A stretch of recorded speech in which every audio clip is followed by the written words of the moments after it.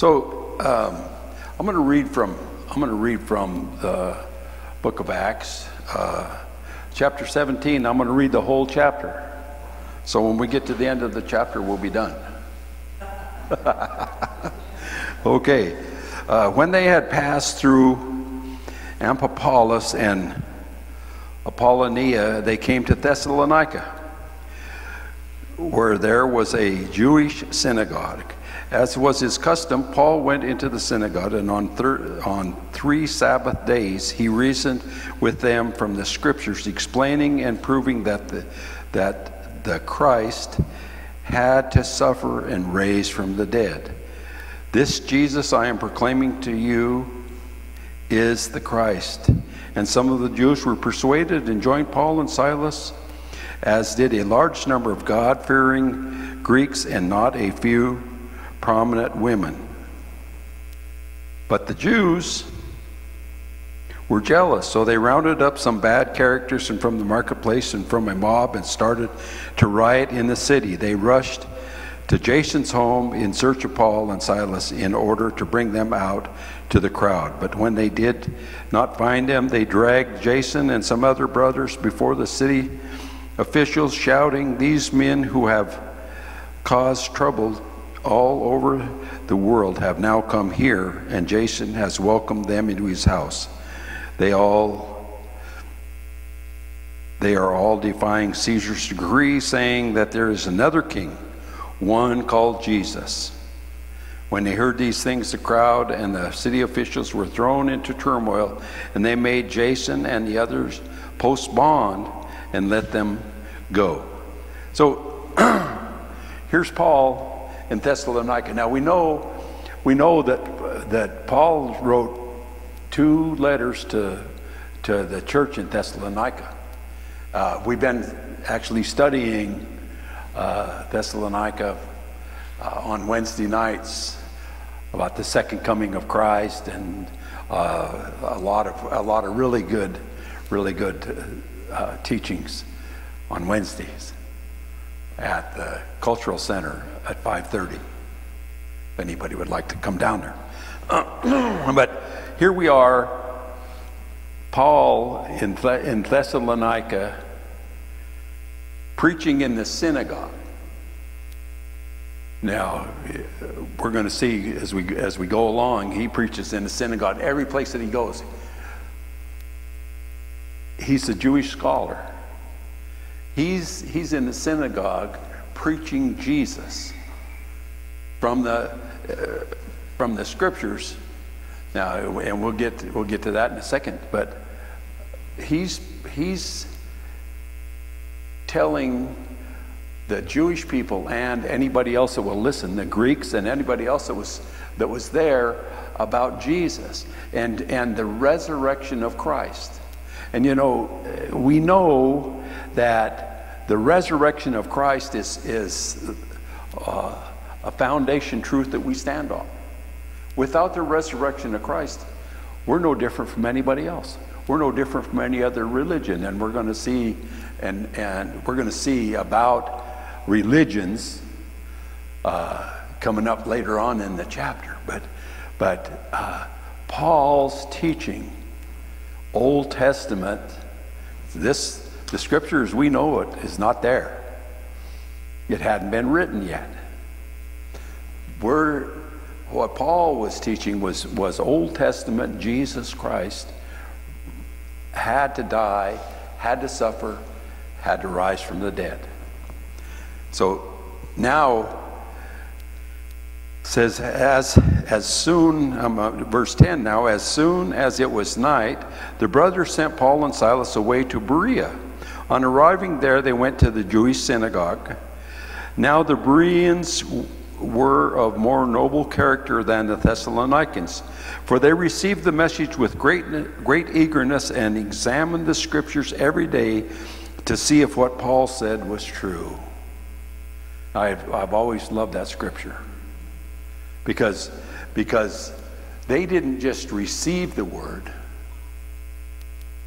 Like when somebody stands up here in front of you preaching every Sunday, or you listen to somebody on TV, or you listen to somebody on the radio, or however you receive the Word of God, they received it. They received it with readiness of heart, and then they searched the Scripture daily to see if what they were being told was true or not. Now they're searching here, the Berean church. They're searching the Old Testament Scriptures in the synagogue. Rolled out a scroll. Here's the Word of God, Old Testament, Torah, and he's showing Jesus, showing forth Jesus in there, in that Scripture. Just the Berean believers were very cool, but you know,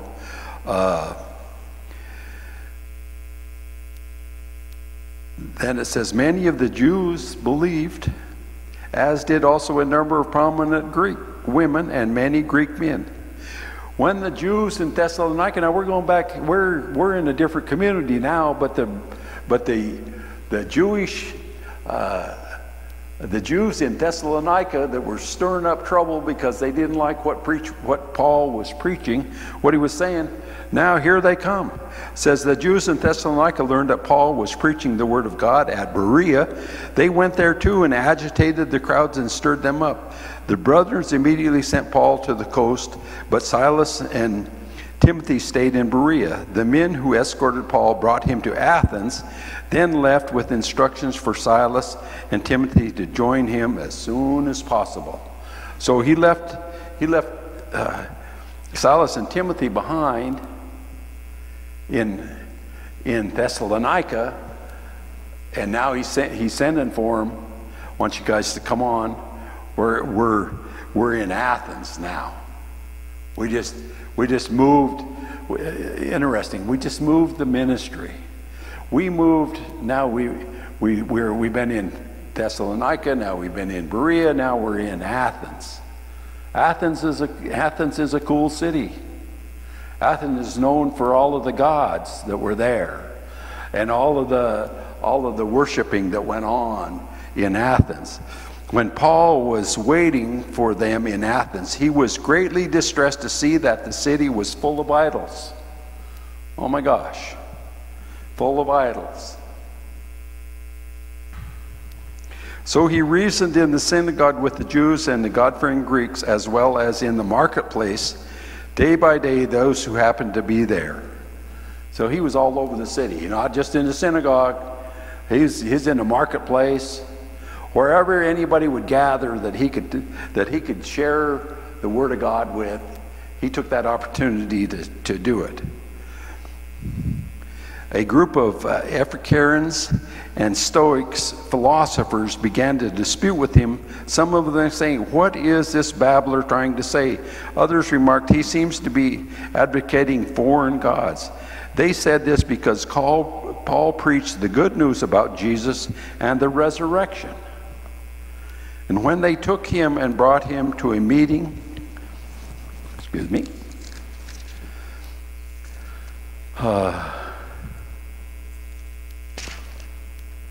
of the Areopagus, where they said to him, "May we know what this new teaching is that you are presenting?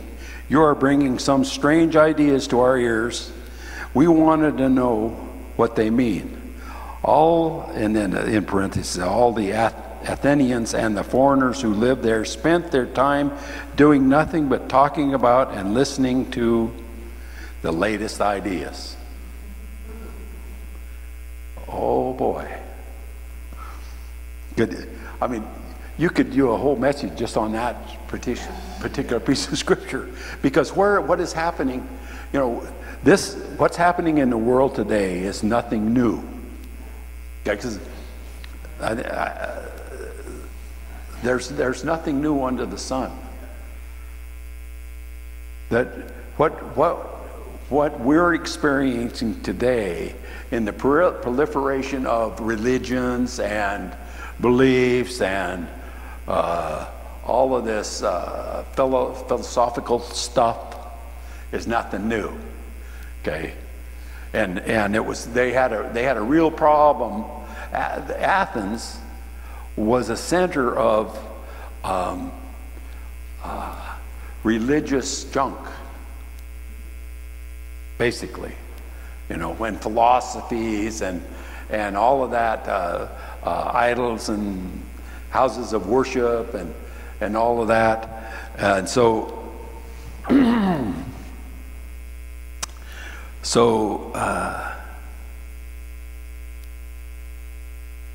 where was I at? Okay, so then Paul's response. Paul stood up in the meeting of the Areopagus, whatever it is, and said, "Men of Athens, I see that in every way you are very religious. Very religious. So, for as I walked around and looked carefully at your objects of worship and even found an altar with this inscription on it, to an unknown God." To an unknown God. I said last week I was going to share this morning about the unknown God. Well, here it is. And what is there's an inscription, and the reason that they did that was because they didn't want to miss out if one of the other gods wasn't the right God to be following, or wasn't the right God to be praying to. They put an inscription out for an unknown God, so we can pray to him, pray to the unknown God. We got all of our bases covered. We got all of our bases covered. But Paul says, now that you worship as something unknown, I am going to proclaim to you the God who made the world and everything in it is the Lord of heaven and earth, and does not live in temples built by hands. He's proclaiming who God is. He's telling them, this unknown God that you guys put an inscription to, that you want to pray to, I know who that unknown God is. Here he is. He was the maker of heaven and earth. The maker of heaven and earth. Here he is. You want to know who the unknown God is? I'm going to tell you who he is. He's Jesus Christ, risen from the dead. He is not served by human hands as if he needed anything, because he himself gave all men life and breath and everything else. For one man he made every nation of men, that they should inhabit the whole earth. And look, he goes right to Genesis. Paul goes right to Genesis. By one man, the whole earth is populated. By one man, Adam. And he determined the time set for them and the exact places where they should live. He did this so that men would seek him and perhaps reach out for him and find him, though he's not far from each one of us. See, God is not far. God is right there. Not far from each one of us.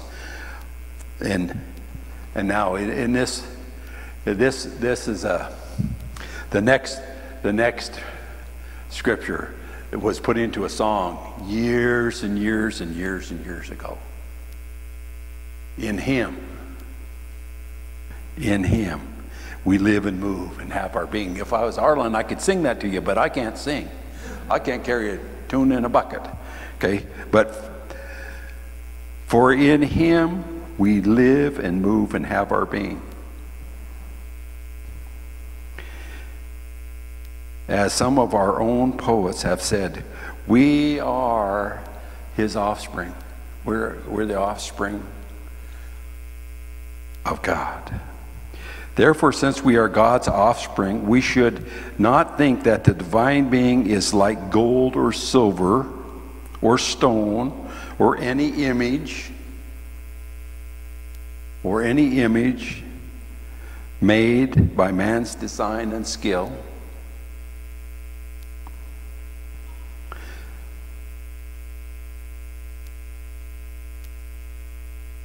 Think about that.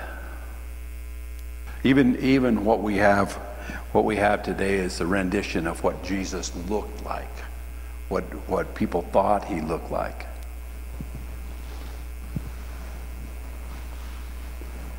People were worshiping images back in the day.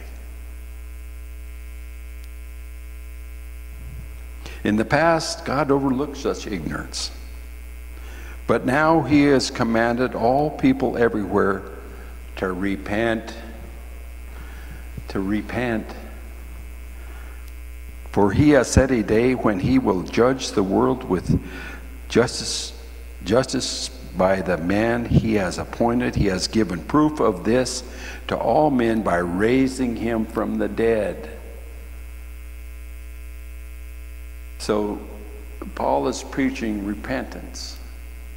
That God overlooked your ignorance, but now we got to stop the ignorant stuff.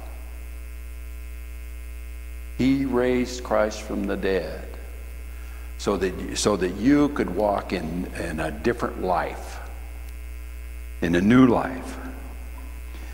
So when they heard about the resurrection of the dead, some of them sneered, and others said, "We want to hear you again on this subject." At that, Paul left the council.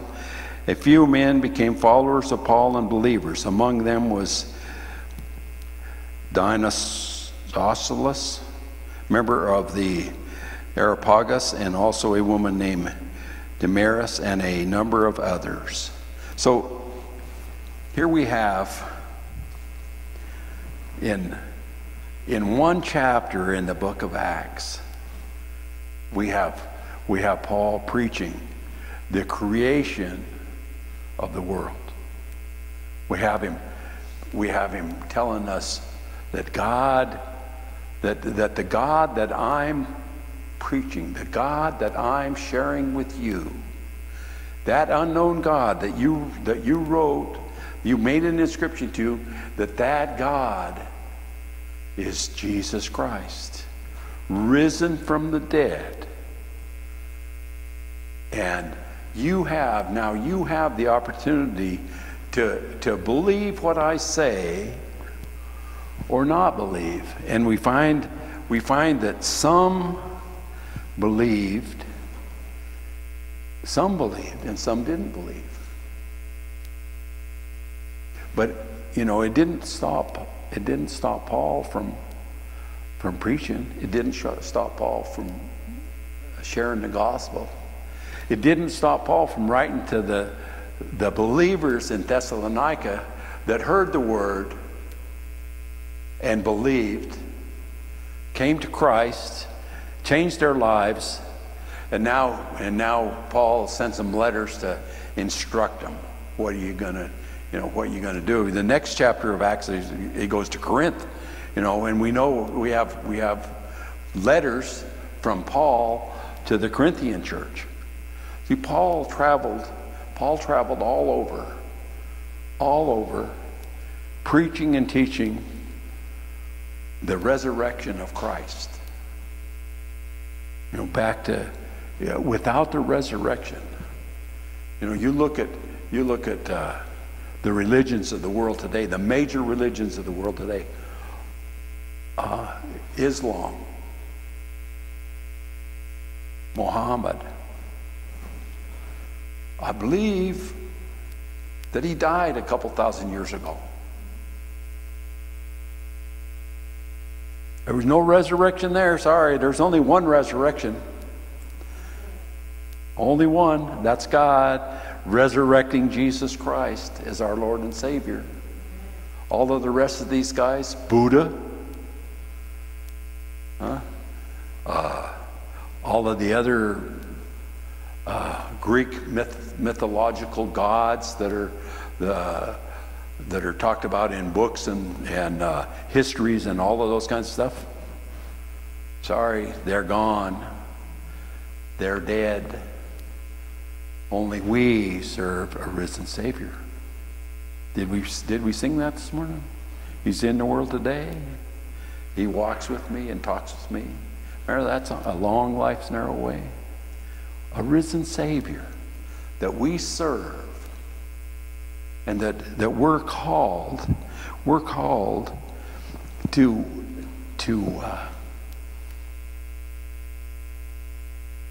share the good news of the resurrection of Christ that lives within us, to share that good news with other people that don't know him. You know, Paul is a missionary. We quote unquote missionary. Paul goes forth and travels around, and you know, and I heard a preacher a month or two ago that his name is Alistair Biggs, and he's been a pastor at a church in Ohio for more than 40 years. He's a young guy. He's like 72, you know. So anyway, he in one of his messages that's really stuck with me, and it was about he said he talked to a couple guys. He was at a convention or doing something. I don't know what he was doing, but he's talking to a couple guys, and he asked this one guy, he says, what are you doing? He says, I'm retired. I'm retired. He didn't think that was much of an answer. And so he asked another guy, what about you?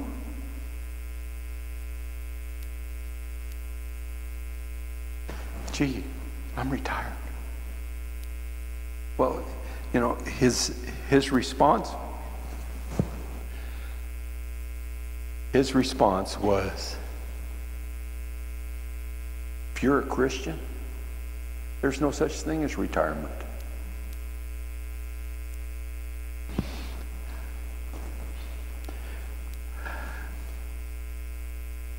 He said,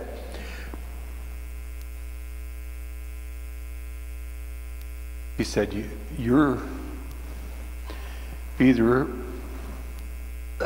as you, and it was the end of a message, and it was that people were leaving. He says, as you go out of here, he says, you're either missionary or in the mission field. So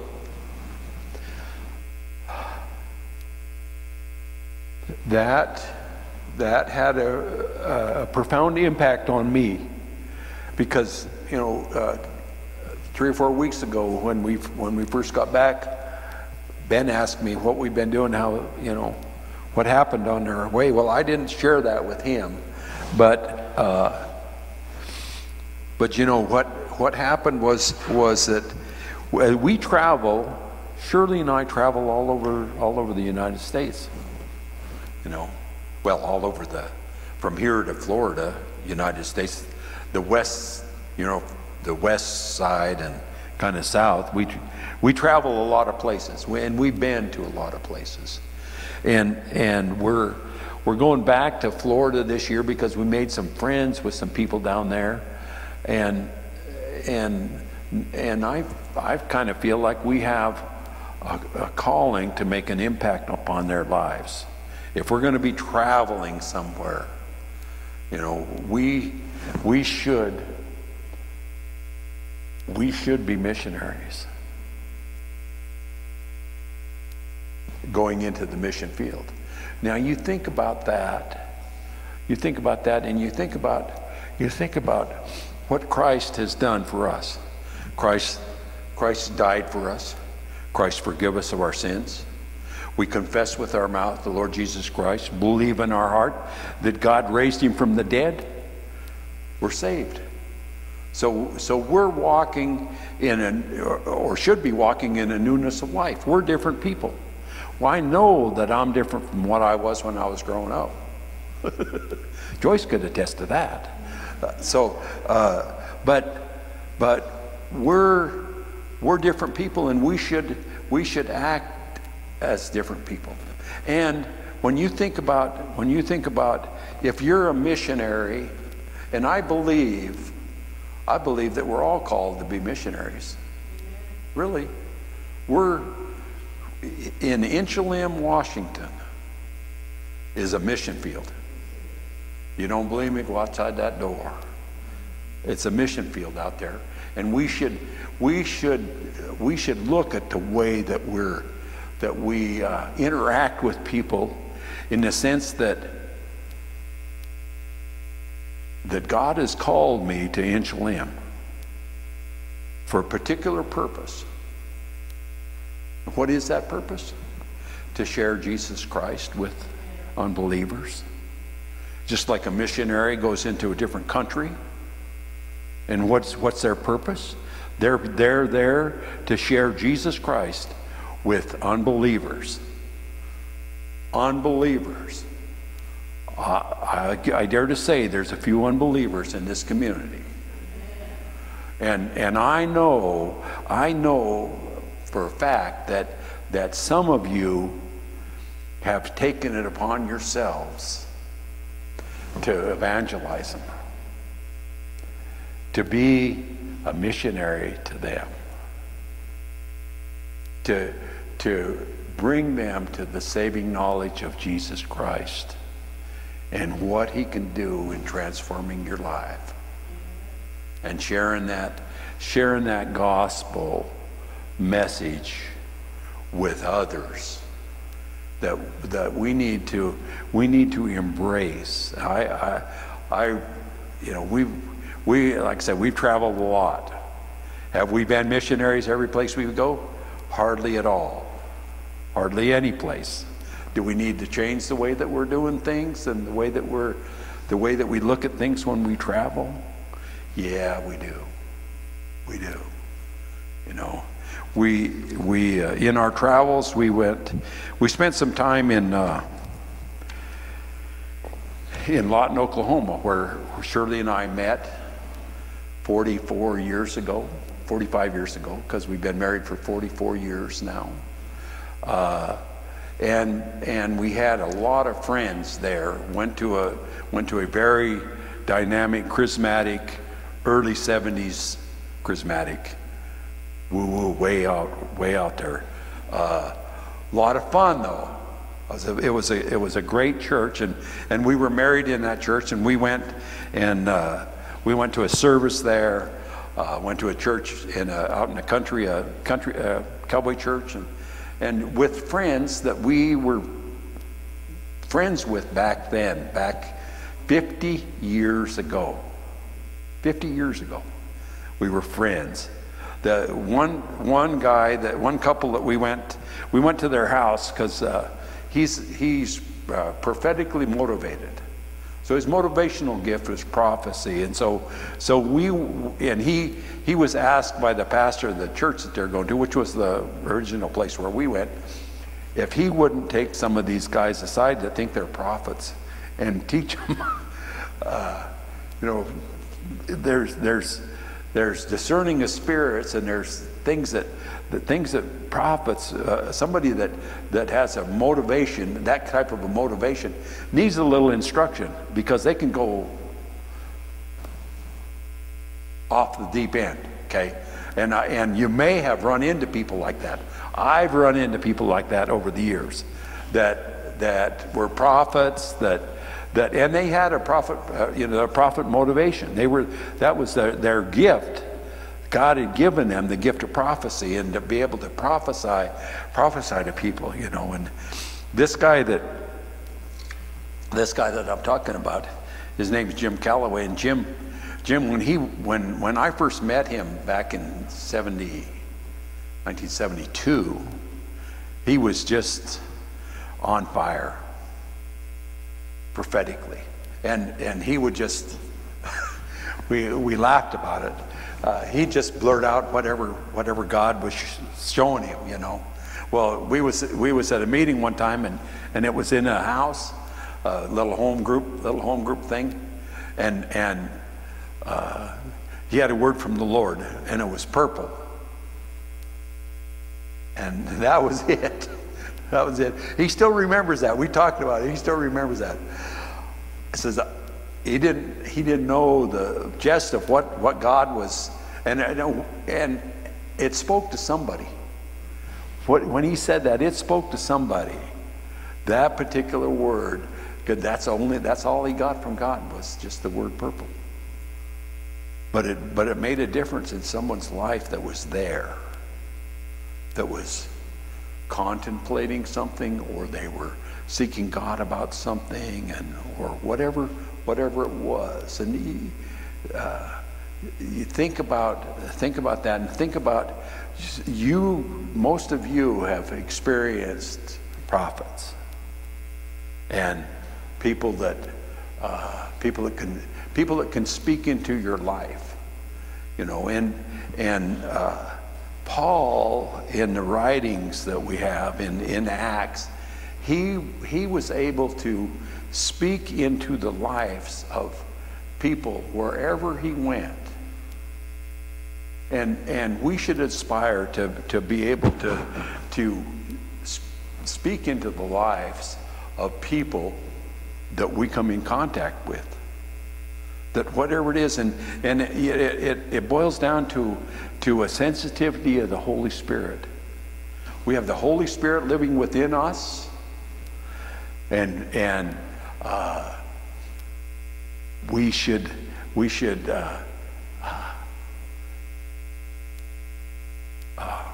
nurture the relationship that we have with the Holy Spirit, to the point that when the Holy Spirit speaks to us about somebody, that we're able to speak into their lives, whatever it is that God has given us to share with other people. We should be able to speak that into the heart and life of the people around us as God gives us direction. As God gives us direction. You pray, and I'll pray in a second. Pray, Holy Spirit, move in our lives. Holy Spirit, show us, give us the words that we need to speak to those that we're in contact with, that are in need of you, that we can speak the word of life into them. The word of life that sets the captives free, breaks yokes of bondage, brings healing, that we're able to speak that word as the Holy Spirit gives us utterance to do it. Amen. Amen. Hallelujah. Father, we just thank you, Lord, for your word this morning, Father. Father, for what you're doing in our hearts and lives, Father. For the opportunities that you're giving us, Father, to speak into hearts and lives of those around about us, Father. Lord, and Father, I just pray, Father, our sphere of influence, Father, those people, Father, that are part of our lives, that we have influence over, that we can share the gospel with, Father. I pray, Father, for a sensitivity to the Spirit, Father. And I pray, Father, for sensitivity to the Spirit, Father, for Joyce and I's sisters, Father. And Father, for our cousins, Father, that are all over this town, Father. Lord, a sensitivity to the Spirit, Father, to be able to reach out and to speak life into them, Father, by the Holy Spirit's utterance within us at the time and the place, Father, that you want them to come into the kingdom of God, Father, because we believe, Father, in the salvation, Father, of our relatives, Father, of our families, Father, of those, Father, that live in this community, Father, we're related to, Father. We believe in their salvation, Father. We believe, Father, that you're going to bring revival to the reservation, Father. We believe that you're going to bring revival to Inchalim, Father. And Lord, we pray, Father, that we're a part of what you're going to be doing here, Father. We pray, Father, for the next worship time that we have coming up in June, Father, the one in July, the one in August, Father. Lord, for opportunities, Father, to see salvation come to those in this community, Father, that we've been praying for, Father, some for years, Father. But we could see, Father, your hand moving in our midst, Father, bringing about deliverance, Father, bringing about setting the captive free, Father, bringing about breaking yokes of bondage, Father, bringing about healing, Father, in people's lives, Lord. We pray, Father, this morning, Lord, as you've shared your word with us, Father, Lord, we pray, Father, believing for all of these things, Father, in Jesus' name. Amen. Amen. Amen. See, that was short. Only one chapter. Thank you.